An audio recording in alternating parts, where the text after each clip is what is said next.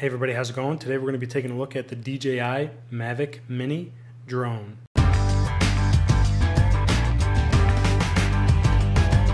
I've been wanting a drone for a while now and I finally decided to get one. I'm going to be using this for personal use and also work use for my day job. I just figured I'd show you what the drone is all about and just kind of hit the highlights of it. So I got the Mavic Mini Flymore Combo, which gives you a little bit more than just the basic drone package. With the basic drone package, you're going to get the drone, a battery, the controller, and a charger, and that's about it. With the Flymore, you get this case, which is nice. You get the drone, obviously. You get a couple extra chargers. You get the charging pack like you see here. You get the remote that you see here. You also get some spare blades and screws and things like that. It also comes with a set of blade guards. I don't have them pictured here. I actually have them still in the box. I haven't used them yet. More or less, this is what it gives you in that package, so it's a little more fulfilling. You get multiple batteries that you can keep charged at once, make it so you can keep flying all the time. So first, let's take a look at the drone. Here is the drone, and it's nice because it folds up into a small little package here when not in use. So you can just basically put it right in here instead of like a fixed wing drone where the footprint is the limiting factor on storage. With this, you just unfold the wings and it's as easy as that. And they are kind of spring loaded, so they snap back into place. So this also comes with a gimbal protector. That's this piece right here. This just protects the camera gimbal when not in use. You have to take it off when you're flying, obviously, so that it can move freely, but there is the camera. But it's a pretty neat little drone. I've gotten some cool shots with it, and it's definitely going to help me with my job to capture some job site footage of some of the projects that I work on. It'll be cool to play around with in my spare time to check out some properties, and that is the drone. This is the remote control. You basically just open this up, and it comes with a handful of different cables that you use to hook up to your phone. So this is the iPhone connector. It comes with a USB-C connector and a USB Mini connector as well, I believe. You can pretty much connect it to any modern iPhone or Android device these days. So you just basically plug the coordinating plug that you have onto here, and then you lock your phone into this spot right here, plug it in, and you're good to go. Now it does have these two antennas on the top here that you unfold when you're flying, and then it has built-in storage for the joysticks that you just need to pull out and screw into place when you're ready to fly. And it feels just like an Xbox controller or something. There's a button over here. This is the return to home button. This is the power button. This is the camera shot button, and this is the record video button. And there's also a tilt wheel here on the back. This controls the angle of the gimbal on the camera when you're flying, so you can tilt up and down. And basically, these are just the flying controls, and there's some built-in preset controls in the app that you can customize. I've played around with them a little bit till I found one that I thought was the best. So depending on your preference, you can have this be up and down and turn the drone, and then this will be like move forward, move backwards, and strafe right and strafe left. You can find the best setting that is best for you. There's a handful of them in there, like I said. The way you charge this is just through the side port here.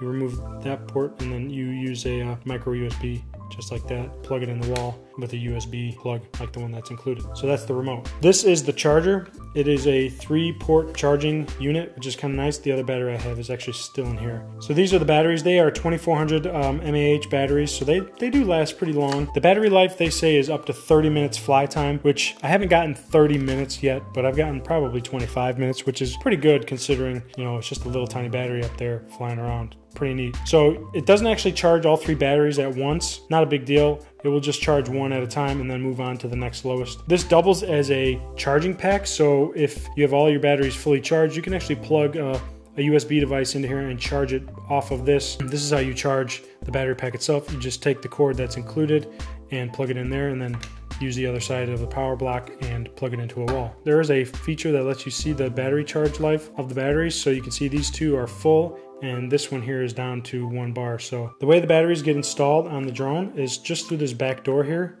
You open it up, then you can release one of the batteries, just pushing the little tab, pull the battery out, and then drop it in. On the bottom of the drone, there's this button here that will also indicate the battery life. You can also charge the battery one at a time through this charge port right here. And that's how you would charge it if you didn't have the power block. Also included is a little screwdriver that you can use to replace blade screws and things like that if you ever needed to. So the weight of this drone is 249 grams, which gets you underneath the FAA regulations to register. Like I said before, up to 30 minutes fly time. I have not gotten 30 minutes, but a good 25 minutes per battery is more than enough for me. It says it has an operating distance of up to 4,000 meters, which is roughly 2.5 miles.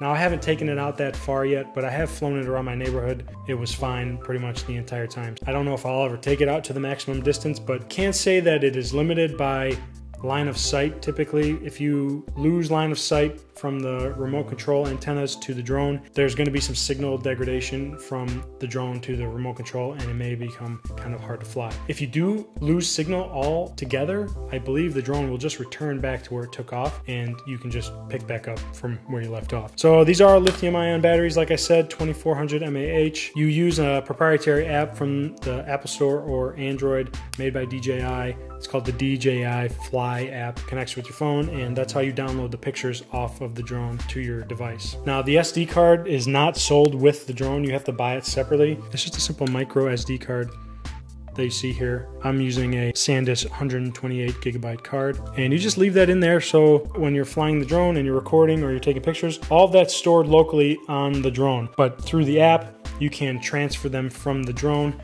to your phone, and then you can do what you like with them. The camera is a 12 megapixel camera. It has a 3 gimbal axis on there, so it shoots really stable video and pictures. I mean, it's almost like, you know, a big picture movie taking a long cinematic shot. It's really cool. The field of view of the camera is 83 degrees, so it's not quite like a fisheye, but it's pretty wide. So, I mean, it does a pretty good job. I'd compare it to like just a normal camera, almost field of view wise. It'll take 4:3 or 16:9 still images. You can adjust that in the app. It'll take still shots one at a time, or you can even set it up to do it on an interval. And I believe there's also a timed photo in there as well. So if you're taking a group photo and you want to make sure everyone's in the right spot, you can set it up as a timer. The video is 2.7K. It'll shoot 2.7K in 25 or 30 FPS. You can adjust that in the app itself, or it'll shoot 1080p in 25, 30, 50, or 60 FPS. The output of the photos are JPEGs, and the output of the videos are MP4s. Now, it also has a couple different flight modes that you can use while you're flying it. There's the P mode,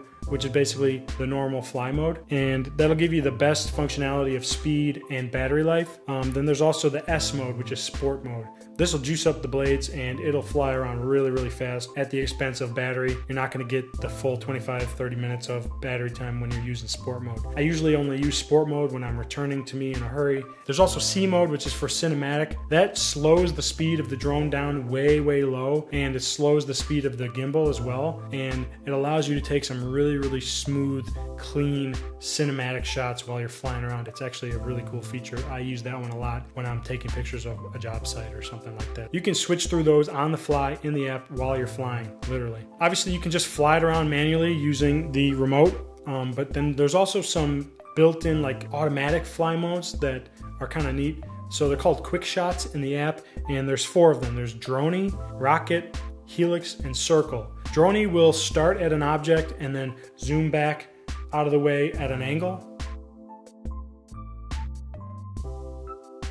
Rocket will start at an object and shoot straight up from it.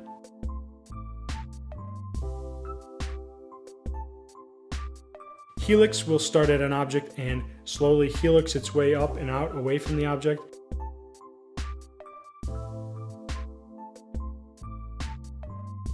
Circle will circle the object 360 degrees, and it'll be taking a video the entire time while it's doing any one of these functions. Overall, I'm pretty pleased with the drone. I've been getting some neat shots. It's very versatile. It's gonna help me track progress at job sites for my job, and it's also gonna be something fun to play with on the weekends, or take some pictures of property or my house, or just go out and fly. It's a lot of fun. You can also fly this drone inside. Now, I wouldn't recommend it until you're pretty proficient with the controls, but it can be done.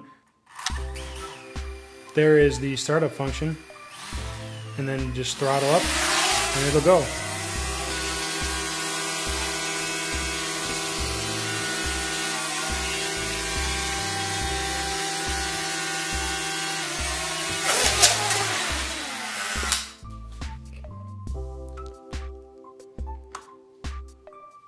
So that's it for the drone introduction. Hopefully I can introduce this on the YouTube channel some more and get some cool stuff filmed for my YouTube channel. If you like this video, give it a thumbs up. Love it if you subscribe. Stay tuned for more videos. Later.